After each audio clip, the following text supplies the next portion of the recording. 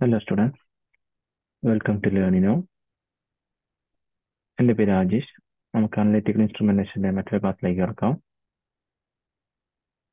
So analytical ഇൻസ്ട്രുമെന്റേഷനിൽ നമ്മൾ spectroscopy എന്നുള്ള topic ഒക്കെ നോക്കിയിട്ടുണ്ടായിരുന്നു അല്ലേ? സ്പെക്ട്രോസ്കോപ്പി എന്തായിരുന്നു പറഞ്ഞത്?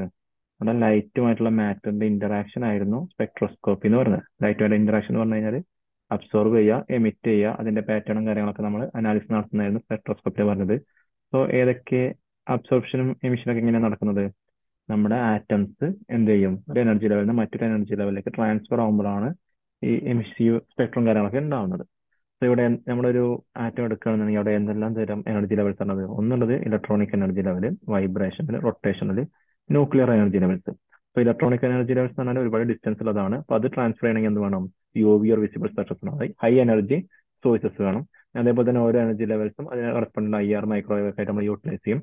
അതേപോലെ ന്യൂക്ലിയർ എനർജി ലെവൽ എന്ന് പറഞ്ഞാൽ വളരെ ലെസ് ആയിട്ടുള്ളതാണ്. സോ അവിടെ ലോ എനർജിയിലുള്ള റേഡിയോ വേവ്സ് യൂസ് ചെയ്തിട്ടാണ് നമ്മൾ എന്ത് ചെയ്യുക, ന്യൂക്ലിയർ എനർജിയിൽ നമ്മുടെ ആറ്റംസ് എന്ത് ചെയ്യുക, ട്രാൻസ്ഫറിങ് കാര്യങ്ങളൊക്കെ നടക്കാറ്.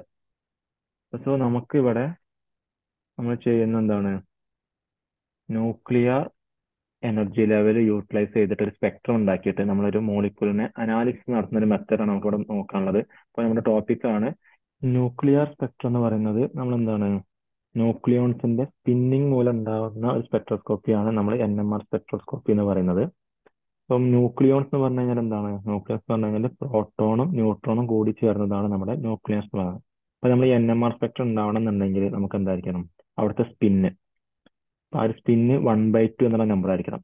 സ്പിന്ന് 1/2 ആവണം എന്നുണ്ടെങ്കിൽ എന്തായിരിക്കും, ഒന്നെങ്കിൽ നമ്മുടെ പ്രോട്ടോണിന്റെ നമ്പർ ഓഡ് നമ്പർ ആയിരിക്കണം, അതല്ലെങ്കിൽ ന്യൂട്രോണിന്റെ നമ്പർ ഓഡ് നമ്പർ ആയിരിക്കണം, അതല്ലെങ്കിൽ എന്ത് ചെയ്യാം, ബോത്ത് പ്രോട്ടോണും ന്യൂട്രോണും ഓഡ് നമ്പർ ആയാലും മതി. ഈ ഒരു രണ്ട് കണ്ടീഷൻ അത് NMR സ്പെക്ട്രത്തിൽ രണ്ടും എന്താണ്, ഏകദേശം സെയിം തന്നെയാണ്. NMR സ്പെക്ട്രം ഉണ്ടാവണം എന്നുണ്ടെങ്കിൽ നമ്മുടെ ന്യൂട്രോണിന്റെ സ്പിൻ എന്തായിരിക്കണം, ഹാഫ് ആയിരിക്കണം. അതല്ലെങ്കിൽ നമ്മൾ പറയുന്ന പേരെന്താണ്, ഒന്നെങ്കിൽ പ്രോട്ടോൺ ഓഡ് ആയിരിക്കണം, അല്ലെങ്കിൽ ന്യൂട്രോണിന്റെ നമ്പർ ഓഡ് ആയിരിക്കണം. അതുമല്ലെങ്കിൽ എന്താണ്, പ്രോട്ടോണും ഓടാവാം, ന്യൂട്രോണും ഓഡ് നമ്പർ ആയിരിക്കണം. ഇതിൽ എന്താണ്, ഓടായാൽ മാത്രമേ നമുക്ക് എന്ത് ചെയ്യാൻ പറ്റുള്ളൂ, അവിടെ NMR സ്പെക്ട്രം കാണിക്കുന്നുണ്ടാവും. ഇവിടെ എക്സാമ്പിൾ കൊടുത്തിട്ടുണ്ട് H11 എന്ന് പറഞ്ഞാൽ എന്താണ്, ഹൈഡ്രജൻ ആറ്റം. അവിടെ തന്നെ ഒരു പ്രോട്ടോൺ മാത്രമാണ് ഉള്ളത് അല്ലേ. ദെൻ ഡ്യൂട്ടീരിയം H12 എന്ന് പറയുമ്പോൾ അവിടെ ഒരു പ്രോട്ടോണും ഒരു ന്യൂട്രോണും, അപ്പോൾ എന്താണ്, ഓഡ് നമ്പർ തന്നെ വരുന്നത്. ദെൻ വരുന്നത് എന്താണ്, നമ്മുടെ കാർബണിൽ എന്താ വരുന്നത്, കാർബണിൽ 6 പ്രോട്ടോണും 7 ന്യൂട്രോണും. എന്താണ്, അവയും എന്ത് കാണിക്കും, നമ്മുടെ NMR സ്പെക്ട്രം കാണിക്കുന്നത്. പിന്നെ നൈട്രജൻ ആണെങ്കിലോ 7 പ്രോട്ടോണും 7 ന്യൂട്രോണും. സോ എന്താണ് 714 വരുന്നത്, അവിടെ എന്ത് ചെയ്യും, നമുക്ക് NMR സ്പെക്ട്രം കാണിക്കാൻ പറ്റും. സോ ഈ ഒരു കണ്ടീഷൻ ഉണ്ടെങ്കിൽ മാത്രമേ നമുക്ക് എന്ത് ചെയ്യുള്ളൂ, നമ്മുടെ മെറ്റീരിയലിന് NMR സ്പെക്ട്രം കാണിക്കുന്നുണ്ടാവുള്ളൂ. സോ നമ്മൾ അനാലിസിസ് നടത്തുന്നത് പ്രോട്ടോണിന്റെ നമ്പർ ബേസിലാണ്, അല്ലെങ്കിൽ ഹൈഡ്രജന്റെ ബേസിലാണെന്നുണ്ടെങ്കിൽ അത് നമ്മൾ PMR സ്പെക്ട്രോസ്കോപ്പി എന്ന് പറയും. അതേപോലെ തന്നെ കാർബണിന്റെ ബേസിലാണെങ്കിൽ CMR സ്പെക്ട്രോസ്കോപ്പി എന്ന് വരും. അപ്പോൾ നമ്മൾ മോസ്റ്റ് ഓഫ് ദി കേസിലും NMR സ്പെക്ട്രം യൂട്ടിലൈസ് ചെയ്യുന്നത് ഹൈഡ്രോ കാർബൺസിന്റെ അല്ലെങ്കിൽ ഓർഗാനിക് കോമ്പൗണ്ട്സിന്റെ എന്താണ്, സ്ട്രക്ചറൽ ഇല്ലസ്ട്രേഷന് വേണ്ടിയിട്ട്, പിന്നെ അതുപോലെ തന്നെ നമ്മുടെ ഹ്യൂമൻ ബോഡിയിലൊക്കെയുള്ള അനാലിസിസിനൊക്കെ യൂസ് ചെയ്യണം. ഹ്യൂമൻ ബോഡിയിൽ യൂസ് ചെയ്യാനുള്ള കാരണം എന്താണ്, ഹ്യൂമനിൽ വാട്ടർ ആണ് കൂടുതലുള്ളതെന്നുള്ളതുകൊണ്ടാണ് നമ്മൾ NMR സ്പെക്ട്രം യൂസ് ചെയ്യുന്നത്. അവിടെ എന്താണ്, സ്പിന്ന് 1/2 ആണ്. അതുകൊണ്ടാണ് നമുക്ക് എന്ത് NMR സ്പെക്ട്രം അനാലിസിസ് അവിടെ ചെയ്യാൻ പറ്റുന്നത്. ഇപ്പൊ ഇതിന്റെ ഒരു കൺസ്ട്രക്ഷൻ നോക്കുകയാണെങ്കിൽ എന്തൊക്കെയാണുള്ളത്,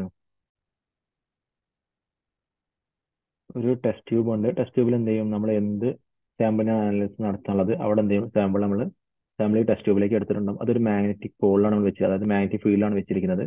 ദെൻ എന്താണ്, അതിലൂടെ നമ്മളൊരു ആ സാമ്പിളിന്റെ അകത്തുകൂടി ഒരു റേഡിയോ വേവ്സ്, ഒരു എക്സ്റ്റേണൽ എനർജി അതിലൂടെ കൊടുക്കുന്നുണ്ട്. ഇപ്പൊ ഇത്രയാണ് മെയിൻ ആയിട്ടുള്ള കമ്പോണൻസ് വരുന്നത്. അപ്പൊ ഇതിന്റെ വർക്കിംഗ് നോക്കുകയാണെന്നുണ്ടെങ്കിൽ നമ്മളൊരു മാഗ്നറ്റിക് ഫീൽഡിൽ ഒരു ഹൈഡ്രോ കാർബൺ അല്ലെങ്കിൽ ഒരു ഓർഗാനിക് മെറ്റീരിയൽ വെച്ച് കഴിഞ്ഞാൽ ആ ഒരു സൊല്യൂഷൻ വെച്ചിട്ട് നമുക്ക് ആ സൊല്യൂഷനാണ് അനാലിസിസ് നടത്താനുള്ളത്.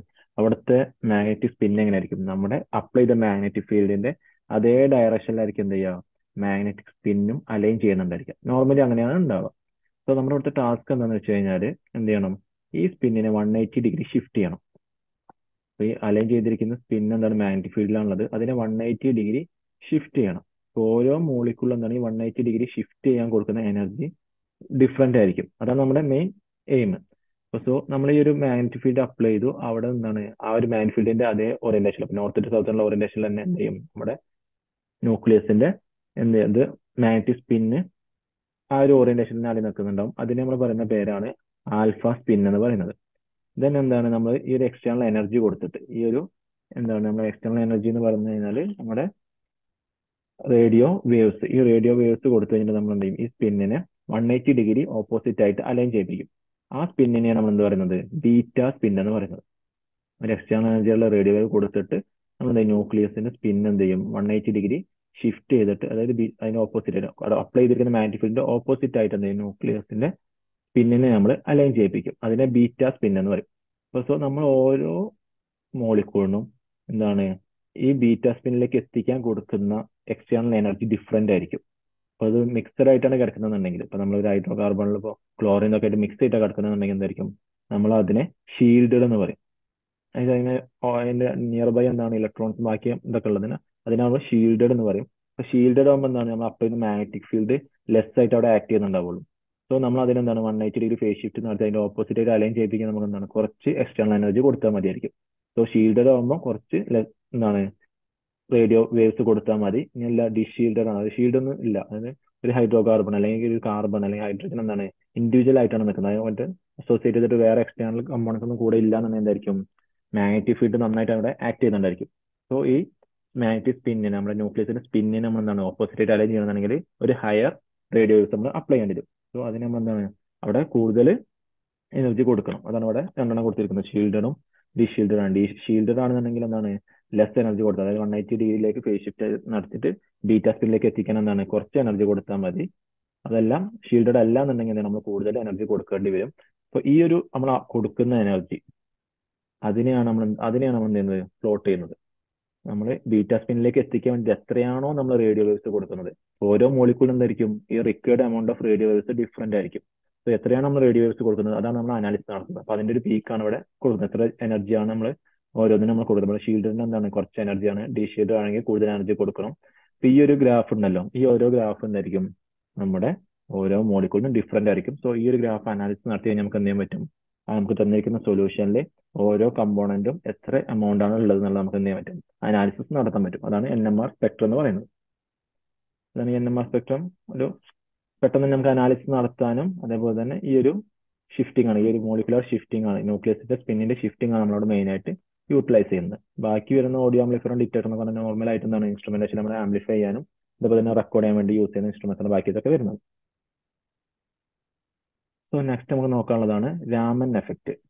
രാമൻ എഫക്റ്റ് എന്ന് പറഞ്ഞു കഴിഞ്ഞാൽ എന്താണ്, നോർമലി നമ്മളിപ്പോൾ ഒരു സാമ്പിൾ എടുക്കുക, സാമ്പിളിലേക്ക് നമ്മൾ എന്ത് ചെയ്തു, മോണോക്രോമാറ്റിക് ലൈറ്റ് കടത്തി വിടുമ്പോൾ എന്ത് ചെയ്യും, കുറച്ച് എമൗണ്ട് ഓഫ് ഫ്രീക്വൻസി എന്ത് ചെയ്യും, അബ്സോർബ് ചെയ്യും, ബാക്കിയുള്ളതിന് ട്രാൻസ്മിറ്റ് ചെയ്യും, കുറച്ച് എമൗണ്ട് എന്ത് ചെയ്യും, സ്കാറ്റർ ചെയ്തിട്ട് പോകും. ഈ നോർമലി സ്കാറ്റർ ചെയ്യുന്ന എന്താണ്, നമ്മൾ ഇൻസിഡന്റിന്റെ അതേ ഫ്രീക്വൻസിയിൽ തന്നെ ആയിരിക്കും സ്കാറ്റർ ചെയ്യുന്നുണ്ടാവുക. ഒരു 1% എമൗണ്ട് മാത്രമേ എന്ത് ചെയ്യുള്ളൂ, ഒരു ഡിഫറെന്റ് ഇൻസിഡന്റ് ഫ്രീക്വൻസിയിൽ, അതായത് ഇൻസിഡന്റ് ചെയ്ത ഫ്രീക്വൻസിന്നും ഡിഫറെന്റ് ആയിട്ട് ഉള്ള ഒരു ഫ്രീക്വൻസിയിൽ സ്കാറ്റർ ചെയ്യുന്നത് ഒരു 1% എമൗണ്ടേ ഉണ്ടാവുള്ളൂ. ഈ 1% എമൗണ്ട് ഓഫ് സ്കാറ്റേർഡ് എമൗണ്ടിനാണ് എന്ത് പറയുന്നത്, രാമൻ സ്കാറ്ററിംഗ് എന്ന് പറയുന്നത്. അപ്പൊ എന്താണ്, അബ്സോർപ്ഷൻ കഴിഞ്ഞ് അതിൽ കുറച്ച് എമൗണ്ട് സ്കാറ്റർ ചെയ്യുന്നുണ്ടാവും. സ്കാറ്റർ ചെയ്യുന്നത് ഇൻസിഡന്റ് ലൈറ്റിന്റെ സെയിം ഫ്രീക്വൻസിയിൽ തന്നെയാണ് സ്കാറ്റർ ചെയ്യുന്നുണ്ടെങ്കിൽ അതിനെ നമ്മൾ റയലി സ്കാറ്ററിംഗ് എന്ന് പറയും. അതല്ല അതിലുള്ള ഒരു 1% എന്തായിരിക്കും, ഇൻസിഡന്റ് ആയിട്ട് ഡിഫർ ആയിരിക്കും. സ്കാറ്റർ ചെയ്യുന്നത് ഇൻസിഡന്റ് ഫ്രീക്വൻസി ആയിട്ട് സ്കാറ്റർ ആയിട്ട് ഡിഫറെന്റ് ആയിരിക്കും. സോ അവിടെ നമ്മൾ പറയുന്ന സ്കാറ്ററിംഗ് ആണ് രാമൻ സ്കാറ്ററിംഗ്. അപ്പൊ ഈ ഒരു രാമൻ സ്പെക്ട്രോസ്കോപ്പി നമ്മൾ യൂസ് ചെയ്യുന്നതിനാണ് നമ്മളൊരു സാമ്പിളിന്റെ വൈബ്രേഷനും റൊട്ടേഷനും അതുപോലെ തന്നെ മോളിക്കുലർ സിസ്റ്റം അങ്ങനത്തെ കാര്യങ്ങളൊക്കെ അനാലിസിസ് നടത്താൻ വേണ്ടിയിട്ട്, അല്ലെങ്കിൽ എത്ര ക്വാളിറ്റേറ്റീവ് ആയിട്ടും ക്വാണ്ടിറ്റേറ്റീവ് ആയിട്ടും അനാലിസിസ് നടത്താൻ വേണ്ടിയിട്ട് നമ്മൾ എന്ത് ചെയ്യുന്നത്, രാമൻ സ്പെക്ട്രോസ്കോപ്പി നമ്മൾ യൂസ് ചെയ്യുന്നത്. ഇപ്പൊ ഈ രാമൻ സ്പെക്ട്രോസ്കോപ്പി നമ്മളിപ്പോൾ നേരത്തെ ഒരു സ്കാറ്ററിംഗിന്റെ കാര്യം പറഞ്ഞല്ലോ, ഡിഫറെന്റ് ഇന്റൻസിറ്റിയിൽ സ്കാറ്റർ ചെയ്യാന്ന് പറഞ്ഞു. അപ്പൊ അത് ഉണ്ടാവുന്നത് എങ്ങനെയാന്ന് വെച്ച് കഴിഞ്ഞാല്, നമ്മൾ എനർജി ലെവൽ എന്താണ്, എനർജി അബ്സോർബ് ചെയ്യുന്നു, എക്സൈറ്റഡ് എനർജി ലെവലിലേക്ക് പോകുന്നു, തിരിച്ചു വരുമ്പോൾ എന്ത് ചെയ്യും, അതിനെ എമിറ്റ് ചെയ്യുന്നു. ഇപ്പൊ ഒരു E1 എന്നുള്ള എനർജി ലെവലിൽ നിന്ന് എക്സൈറ്റ് ചെയ്ത് E2ലേക്ക് പോയി അവിടുന്ന് തിരിച്ച് E1ലേക്ക് തന്നെയാണ് തിരിച്ചു വരുന്നതെന്നുണ്ടെങ്കിൽ എന്തായിരിക്കും, അബ്സോർബ് ചെയ്യുന്നതും എമിറ്റ് ചെയ്യുന്നതും സെയിം ഫ്രീക്വൻസി ആയിരിക്കും. സോ അതിന് നമ്മൾ എന്ത് പറയും, റെയിലി സ്കാറ്ററിംഗ് എന്ന് പറയും. E1 നിന്ന് E2ലേക്ക് പോയി E2 നിന്ന് E1 അല്ലാണ്ട് മറ്റേതെങ്കിലും എനർജി ലെവലിലേക്കാണ് പോകുന്നത്, അവിടെ എന്താ സംഭവിക്കുക, അവിടെ ഫ്രീക്വൻസി ചേഞ്ച് ആവും. അത് എമിറ്റ് ചെയ്യുന്നതിന് ഫ്രീക്വൻസി ചേഞ്ച് ആയിട്ടുണ്ടായിരിക്കും. അതിനെയാണ് നമ്മൾ എന്ത് പറയുന്നത്, രാമൻ സ്കാറ്ററിംഗ് എന്ന് പറയുന്നത്. സോ ഇത് വെച്ചിട്ടാണ് നമ്മൾ എന്ത് ചെയ്യുന്നത്, ഈ സ്കാറ്റർ ചെയ്യുന്ന രാമൻ സ്കാറ്റേർഡ് ആയിട്ടുള്ള ലൈറ്റിന്റെ എന്താണ് ഇന്റൻസിറ്റിയും അതേപോലെ തന്നെ അതിന്റെ ഫ്രീക്വൻസി നമ്മൾ എന്ത് ചെയ്യും, മെഷർ ചെയ്തിട്ട് നമ്മൾ അനാലിസിസ് നടത്തുന്നതിനാണ് നമ്മൾ എന്താ പറയുന്നത്, രാമൻ സ്പെക്ട്രോസ്കോപ്പി എന്ന് പറയുന്നത്. ഇപ്പൊ രാമൻ സ്പെക്ട്രോസ്കോപ്പിലുള്ള ആ ഒരു പ്ലോട്ടാണ് അവിടെ വരച്ചിരിക്കുന്നത്. ഈ ഒരു പ്ലോട്ടിൽ എന്താണുള്ളത്, നമ്മുടെ ഇലക്ട്രോൺ എന്താണ് എനർജീനെ അബ്സോർബ് ചെയ്യുന്ന എന്താണ് ഫ്രീക്വൻസി, സ്കാറ്റേർഡ് ഫോട്ടോണിന്റെ ഫ്രീക്വൻസി എന്താണ് ഇൻസിഡന്റ് ഫോട്ടോണിന്റെ ഫ്രീക്വൻസിനെ കാട്ടിയും ലെസ് ദാൻ ആണെന്നുണ്ടെങ്കിൽ, ഈ ഒരു കണ്ടീഷൻ ആണെന്നുണ്ടെങ്കിൽ അവിടുത്തെ ലൈൻ നമ്മൾ പറയുന്ന പേരാണ് സ്റ്റോക്സ് ലൈൻ. ഇനി ഓപ്പോസിറ്റ് ആണെങ്കിലോ, അതായത് എമിറ്റ് ചെയ്യുമ്പോൾ എന്താണ് ഫ്രീക്വൻസി ഓഫ് സ്കാറ്റേർഡ് എന്താണ് greater than frequency of incident light, അത് നമ്മൾ പറയുന്ന പേരാണ് ആന്റി സ്റ്റോക്സ് ലൈൻ. അപ്പൊ നമുക്ക് ഇതിന്റെ അനാലിസിസ് നടത്താൻ എന്തൊക്കെയാണ് വേണ്ടത്? സ്റ്റോക്ക് ലൈൻസും വേണം, ആന്റി സ്റ്റോക്സ് ലൈൻസും വേണം. ഈ ഒരു രണ്ട് ലൈൻസ് ഉണ്ടാകുന്നത് എങ്ങനെയാണ്? ആ ഫ്രീക്വൻസിന്റെ ചേഞ്ചസ് വെച്ചിട്ടാണ്. ഈ രണ്ട് ഫ്രീക്വൻസിയും സെയിം ആവുകയാണെങ്കിൽ എന്താണ് അതിനെ റാൻഡം സ്കാറ്ററിംഗ് എന്ന് പറയും. ഈ രണ്ട് ഫ്രീക്വൻസി ഡിഫറെന്റ് ആകുമ്പോഴാണല്ലോ നമ്മൾക്ക് എന്താണ് നമ്മുടെ രാമൻ എഫക്റ്റ്, രാമൻ എന്താണ് സ്കാറ്ററിംഗ് ഒക്കെ നമ്മൾ പറഞ്ഞത്. സോ അവിടെ എന്താണ് രണ്ട് കണ്ടീഷൻ ഉള്ളത്. ഒന്നെങ്കിൽ എന്താവാം സ്കാറ്റർ ആവുന്നത് ലെസ് എമൗണ്ട് ആവാം, അല്ലെങ്കിൽ ഹയർ എമൗണ്ട് ആവും എന്നതിനേക്കാളും ഫ്രീക്വൻസി ഓഫ് ഇൻസിഡന്റ് എനർജിനേക്കാളും. അപ്പോൾ ആ രണ്ട് കണ്ടീഷൻ വെച്ചിട്ട് നമ്മൾ എന്ത് ചെയ്യും? സ്റ്റോക്ക് ലൈൻസ് പറഞ്ഞു. അതായത് ലെസ് ദാൻ ആണെങ്കിൽ സ്റ്റോക്ക് ലൈൻസ്, ഗ്രേറ്റർ ദാൻ ആണെങ്കിൽ ആന്റി സ്റ്റോക്ക് ലൈൻസ്. ഈ അബ്സോർബ് ചെയ്യുന്ന എനർജിന്റെ ഇലക്ട്രോണിന്റെ എനർജി അബ്സോർബ് ചെയ്യുമ്പോഴാണ് നോർമലി സ്റ്റോക്ക് ലൈൻസ് ഉണ്ടാവാറ്. എമിറ്റ് ചെയ്യുമ്പോഴാണ് ആന്റി സ്റ്റോക്ക് ലൈൻസും ഉണ്ടാവാറ്. അപ്പൊ ഈ ഒരു അനാലിസിസ് ഇത് എത്ര ഡിഫറൻറ്റ് ആയിട്ടാണ് ഈ ഓരോ ലൈൻസും സ്റ്റോക്ക് ലൈൻസും ആന്റി സ്റ്റോക്ക് ലൈൻസും ഉണ്ടാവുന്നത്, അതാണ് നമ്മൾ എന്ത് ചെയ്യുക ഇവിടെ അനാലിസിസ് നടത്തുക. രാമ സ്പെക്ട്രോസ്കോപ്പി ഉണ്ടാകുമ്പോഴാണ് ഈ രണ്ട് ലൈൻസും എത്ര differ from the Reilly scattering, അത് വെച്ചിട്ട് നമ്മൾ എന്ത് ചെയ്യും? അത് ഈ ഒരു പ്ലോട്ട് എന്തായിരിക്കും? ഈ ഒരു പീക്ക് എല്ലാ മോളിക്കൂളിനും ഡിഫറെന്റ് ആയിരിക്കും. അത് വെച്ചിട്ട് നമ്മൾ അനാലിസിസ് നടത്തുന്നതായിരിക്കും. Then ഈ സ്റ്റോക്ക് ലൈൻസിന്റെ ഹൈറ്റ് ഹൈറ്റ് കൂടുന്നത് എന്തായിരിക്കും? ഹൈറ്റ് കൂടുമ്പോൾ നമുക്ക് അതിന്റെ എത്ര എമൗണ്ട് എന്താണ് സാമ്പിൾ, നമ്മുടെ ആ ഒരു മോളിക്കൂൾ എത്ര എമൗണ്ട് ആ ഒരു സൊല്യൂഷനിൽ ഉണ്ടായിരുന്നു എന്നുള്ളത് നമുക്ക് കിട്ടും. സോ അവിടെ ഒരു ക്വാണ്ടിറ്റേറ്റീവ് അനാലിസിസും കിട്ടും. ഈ ഒരു ഡിസ്റ്റൻസ് എത്ര മൂവ് ചെയ്തിട്ടുണ്ട് നോക്കുകയാണെങ്കിൽ അവിടെ ക്വാളിറ്റേറ്റീവ് അനാലിസിസ് നമുക്ക് എന്ത് പറ്റും? ഈ രാമൻ സ്പെക്ട്രോസ്കോപ്പി വഴി നമുക്ക് ചെയ്യാൻ പറ്റും. നെക്സ്റ്റ് നമുക്ക് നോക്കാനുള്ളത് ക്രോമറ്റോഗ്രഫി എന്നുള്ള ടോപ്പിക്കാണ്. നമുക്കിപ്പോൾ എന്താണ് നമ്മുടെ സൊല്യൂഷൻ അല്ലെങ്കിൽ സാമ്പിൾ എന്ന് പറഞ്ഞാൽ മിക്സ്ചർ ഓഫ് മോളിക്യൂൾസ് ആയിരിക്കും ഉണ്ടാവുക. അപ്പോൾ ആ ഓരോ മോളിക്യൂൾസിനെയും സെപ്പറേറ്റ് ചെയ്തിട്ട്, അതിൽ നിന്ന് ഓരോ മോളിക്യൂളിനും സെപ്പറേറ്റ് ചെയ്തിട്ട്, ആ മിക്സ്ചറിന് സെപ്പറേറ്റ് ചെയ്തിട്ട് ആ ഓരോ മോളിക്യൂളും എത്ര എമൗണ്ട് ഉണ്ടായിരുന്നു അങ്ങനെ അനാലിസിസ് നടത്തുന്ന മെത്തേഡാണ് ക്രോമറ്റോഗ്രഫി എന്ന് പറയുന്നത്. നമുക്ക് രണ്ട് ടൈപ്പ് ക്രോമറ്റോഗ്രഫി ഉണ്ട്, ഗ്യാസ് ക്രോമറ്റോഗ്രഫിയും ലിക്വിഡ് ക്രോമറ്റോഗ്രഫി. ഈ ഒരു ക്രോമറ്റോഗ്രഫിയിൽ നമുക്ക് മെയിനായിട്ട് രണ്ട് ഫേസ് ഉണ്ടായിരിക്കും, മൊബൈൽ ഫേസും അതേപോലെ തന്നെ സ്റ്റേഷനറി ഫേസും. ഈ മൊബൈൽ ഫേസിന്റെ എന്താണ് ഫേസ് എന്താണ്, ഇപ്പൊ ലിക്വിഡ് ആണോ ഗ്യാസ് ആണോ സോളിഡ് ആണോ നോക്കിയിട്ടാണ് നമ്മൾ എന്ത് ചെയ്യുക ഈ ഒരു ക്രോമറ്റോഗ്രഫിയും ഗ്യാസ് ആണോ ലിക്വിഡ് ആണോ എന്നുള്ള നെയിമും കാര്യങ്ങളൊക്കെ നമ്മൾ കൊടുത്തിരിക്കുന്നത്. ഗ്യാസ് ക്രോമറ്റോഗ്രഫി ആണെങ്കിൽ അതിന്റെ മൊബൈൽ ഫേസ് എന്തായിരിക്കും? ഗ്യാസസ് ആയിരിക്കും. ലിക്വിഡ് ക്രോമറ്റോഗ്രഫി ആണെങ്കിൽ അവിടുത്തെ മൊബൈൽ ഫേസ് എന്തായിരിക്കും? ലിക്വിഡ് സ്റ്റേറ്റിലായിരിക്കും ഉണ്ടാകുന്നുണ്ടാവുക. ദെൻ ബാക്കി വീണ്ടും ക്ലാസിഫിക്കേഷൻ വരുന്നത് അവിടുത്തെ ഓരോ കമ്പോണൻസ് നമ്മൾ യൂസ് ചെയ്യുന്നത് സ്റ്റേഷനറി ഫേസ് എങ്ങനെയാണ് വരുന്നത് നമുക്ക് നോക്കിയിട്ടാണ് നമ്മൾ എന്ത് ചെയ്യുന്നത് ഓരോ ക്രോമറ്റോഗ്രഫിക്ക് നെയിമും കാര്യങ്ങളൊക്കെ വരുന്നത്. So mobile face, stationary phase, then mobile ഫേസിന്റെ കൂട്ടത്തിൽ നമ്മൾ എന്ത് ചെയ്യും? നമ്മുടെ ടെസ്റ്റ് സാമ്പിളും കൂടെ മിക്സ് ചെയ്തിട്ട് നമ്മളൊരു ഒരു കോയിലൂടെ കടത്തിവിടും. ആ കോയിലിലൂടെ കടത്തി കോയിലിൽ എന്താണ് സ്റ്റേഷനറി ഫേസ് നമ്മൾ അതിൽ വെച്ചിട്ടുണ്ടായിരിക്കും. ദെൻ ഈ സ്റ്റേഷനറി ഫേസിലുള്ള മെറ്റീരിയലും നമ്മുടെ സാമ്പിളും തമ്മിൽ എന്ത് ചെയ്യും? കുറച്ച് കെമിക്കൽ റിയാക്ഷൻസും കാര്യങ്ങൾ, അതായത് absorption, solubility, chemical bonding, polarity, അങ്ങനത്തെ കുറച്ച് കാര്യങ്ങളൊക്കെ എന്താവും ഈ ഒരു മൂവ്മെന്റിന്റെ ഇടയിൽ നടക്കും. നമ്മുടെ കോളത്തിന്റെ അകത്തുകൂടെ എന്ത് ചെയ്യും?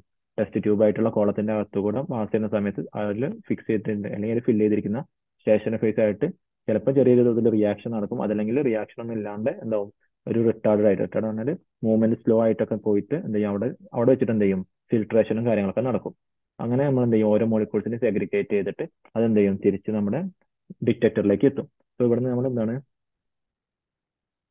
നമ്മൾ ഇൻലെറ്റ് നിന്ന് സാമ്പിൾ കടത്തി വിട്ട് കോളം ത്രൂ ഡിറ്റക്ടർ വരെ എത്താൻ എടുക്കുന്ന മൂവ്മെന്റിന്റെ ടൈമിനെയാണ് നമ്മൾ എന്താ പറയുന്നത്? റിട്ടൻഷൻ ടൈം എന്ന് പറയുന്നത്. സോ ഇത് സ്ലോലി ആണ് മൂവ് ചെയ്യുന്നതാണെങ്കിൽ റിട്ടാർഡ് മൂവ്മെന്റ് എന്ന് പറയും. അതല്ല പെട്ടെന്ന് അവിടെ റിയാക്ഷൻ നടക്കുന്ന പെട്ടെന്ന് മൂവ് ചെയ്യുന്നുണ്ട് അതിന് നോൺ റിട്ടാർഡ് കോമ്പൗണ്ട് മൂവ്മെന്റ് എന്നുള്ള കാര്യങ്ങളൊക്കെ പറയും. അപ്പോൾ നമുക്ക് ഇനി ഡീറ്റെയിൽ ആയിട്ട് എന്ത് ചെയ്യാം? ഗ്യാസ് ക്രോമറ്റോഗ്രഫി നോക്കാം. ഗ്യാസ് ക്രോമറ്റോഗ്രഫി എന്ന് പറയുമ്പോൾ എന്താണ്? അവിടുത്തെ മൊബൈൽ ഫേസ് ഗ്യാസ് ആയിരിക്കും, സ്റ്റേഷനറി ഫേസ് എന്തായിരിക്കാം? ലിക്വിഡോ അല്ലെങ്കിൽ തന്നെ സോളിഡോ അതിൽ ഏതെങ്കിലും ഒക്കെ ആയിരിക്കാം. സോ ഇവിടെ എന്ത് ചെയ്യും? നമ്മളൊരു കരിയർ ഗ്യാസ് ആയിട്ടുള്ള ഗ്യാസ് സിലിണ്ടർ ആയിരിക്കും. അതെന്ത് ചെയ്യും? ഒരു റെഗുലേറ്ററിലൂടെ നമ്മൾ അതിൽ കടത്തിവിടും. അത് ഇവിടെ നിന്നാണ് ഒരു ഇൻലെറ്റ് ചാമ്പറിലേക്ക് എത്തും. അതിലേക്ക് എന്ത് നമ്മൾ സാമ്പിൾ മിക്സ് ചെയ്യും. ദെൻ ഇവിടെ നിന്നാണ് ഇൻലെറ്റിൽ വെച്ചിട്ട് എന്ത് ചെയ്യും? ഇതൊരു കോളം ഓവനാണ്, ഹൈ ടെമ്പറേച്ചറിൽ മെയിൻറ്റെയിൻ ചെയ്യുന്ന ഓവനാണത്. അപ്പോൾ ആ ഓവനിലൂടെ നമ്മൾ ഈ കോളത്തിന്റെ അകത്ത് കൂടെ ആ ഗ്യാസിനെ പിന്നെ അതുപോലെ നമ്മൾ ഇൻലെറ്റിനെ കടത്തിവിടും. ഈ ഒരു കോളം എന്താണ്? കോളം എന്ന് പറഞ്ഞാൽ ഒരു അത്യാവശ്യം ഒരു 30 മീറ്ററോളം ലെങ്ത് ഉണ്ടായിരിക്കും. അതിലൂടെ ഇത് കടത്തി വിടുന്നുണ്ടാവും. അതിന്റെ ഉള്ളിൽ നമ്മൾ എന്താണ് നമ്മുടെ സ്റ്റേഷനറി ഫേസ് ആയിട്ടുള്ള സോളിഡോ അല്ലെങ്കിൽ ലിക്വിഡോ മെറ്റീരിയൽസ് അതിൽ ഫില്ല് ചെയ്ത് വെച്ചിട്ടുണ്ടായിരിക്കും. നമ്മുടെ ഈ ഒരു സാമ്പിൾ ഇതിന്റെ അകത്തൂടെ പാസ് ചെയ്യുന്ന സമയത്ത് എന്ത് ചെയ്യും? അതുമായിട്ട് ഒന്നെങ്കിൽ ഓൾറെഡി നമ്മൾ ഈ ടെമ്പറേച്ചർ പ്രകാരം എന്താണ് വേപ്പറൈസ് ആക്കിയിട്ടുണ്ടായിരിക്കും. then ഇവിടുത്തെ സോളിഡ് ആയിട്ട് എന്തെങ്കിലും സ്റ്റേഷനറി ഫേസ് ആയിട്ട് എന്തെങ്കിലും ഒരു റിയാക്ഷനും കാര്യങ്ങളൊക്കെ നടന്നിട്ട് എന്ത് ചെയ്യും? അല്ലെങ്കിൽ റിട്ടാർഡ് ആയിട്ട് അതിലൂടെ മൂവ് ചെയ്യും. ആ സമയത്ത് എന്താണ് ഇതിനൊന്ന് സ്ലോ ഡൗൺ ചെയ്യും. നമ്മുടെ പ്രോസസ്സിലുള്ള ഓരോ മോളിക്യൂൾസിനും സെപ്പറേറ്റ് ആയിട്ട് അവിടെ വെച്ചിട്ട് എന്ത് ചെയ്യും? സെപ്പറേറ്റ് ആയി പോയിട്ട് അവിടെ നിന്നാണ് ഒരു സ്ലോ മൂവ്മെന്റ് ആയിരിക്കും ഓരോ കമ്പോണൻസിനും ഉണ്ടായിരിക്കുക. ദെൻ ആ ഒരു സ്ലോ മൂവ്മെന്റ്സിനെ ഡിറ്റർമിൻ ചെയ്യുന്നത് ആ ഓരോ മോളിക്യൂളിന്റെയും എന്താണ് ബോയിലിംഗ് പോയിന്റ് ആണ്.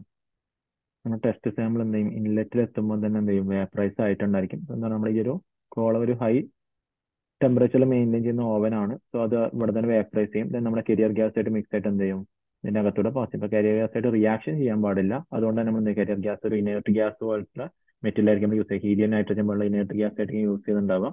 ദെൻ അതെന്ത് ചെയ്യും, കരിയർ ഗ്യാസിന്റെ ഹെൽപ്പോട് കൂടി നമ്മുടെ കോളത്തിന്റെ അകത്തൂടെ പാസ് ചെയ്യും. ദെൻ ഇവിടുന്ന് ഈ കോളത്തിന്റെ അകത്തു കൂടെ പോകുമ്പോൾ എന്താണ്, നമ്മളവിടെ ഫിക്സ് ആക്കി വെച്ചിരിക്കുന്ന സോളിഡ് മെറ്റീരിയൽസ്, സ്റ്റേഷനറി മെറ്റീരിയൽസ് ഉണ്ടല്ലോ, അതുമായിട്ട് റിയാക്ട് ചെയ്തിട്ട് അല്ലെങ്കിൽ അതുമായിട്ടുള്ള ബോണ്ടിങ് റിയാക്ഷൻ ഒക്കെ വഴി എന്ത് ചെയ്യും, ചിലപ്പോൾ ഒന്ന് സ്ലോ ഡൗൺ ആവും. പിന്നെ അതിന്റെ സ്ലോ ഡൗണിനെ ഡിറ്റർമിൻ ചെയ്യുന്ന മറ്റൊരു ടേമാണ് ബോയിലിംഗ് പോയിന്റ് എന്ന് പറയുന്നത്.